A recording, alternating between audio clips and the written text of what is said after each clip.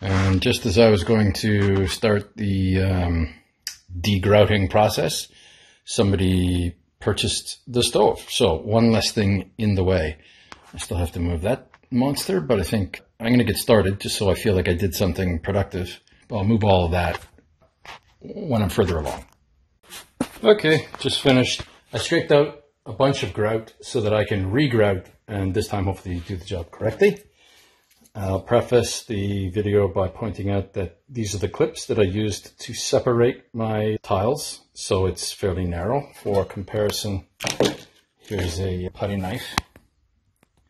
So you can see the tiles are fairly close together.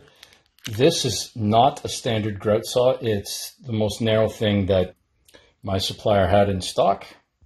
And in some cases, it was not narrow enough.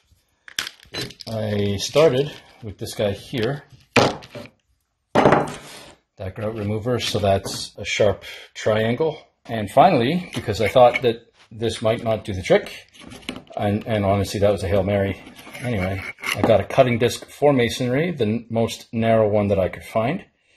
It fit beautifully in almost all locations and was more effective than either of the other two. This one was great for getting a groove started so that this would fall into the groove.